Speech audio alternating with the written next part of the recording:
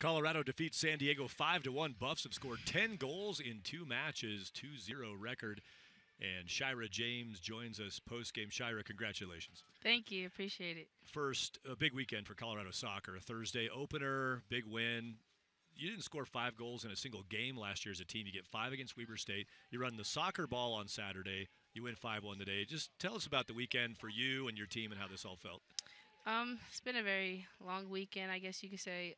We've been really excited to get back into the rhythm of playing games and just getting back into, I guess, playing with each other, especially with the new players coming around. They're learning learning how to play with us and learning how to basically work as a team. Now playing with new players.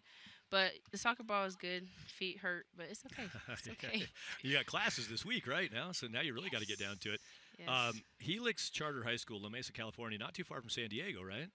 You have like 5 of you from the San Diego area, so you take out San Diego today, get a little presence down there, remind people where it's at.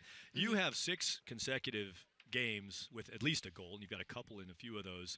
That's a new Colorado record. Nobody's ever done that before, 6 consecutive. Nikki Marshall Malone had done 5. You've now done 6 games with a goal.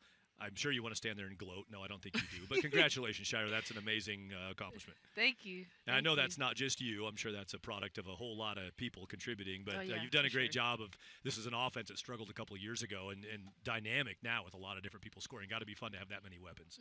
Yeah, it is really fun.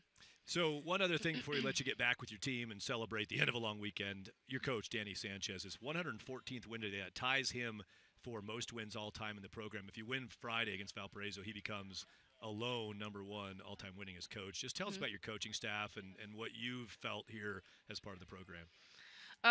Personally, I love my coaching staff. They really do push me, and they make sure I play to my best and don't look down on me when I make a mistake or anything. They just make sure that I learn from it.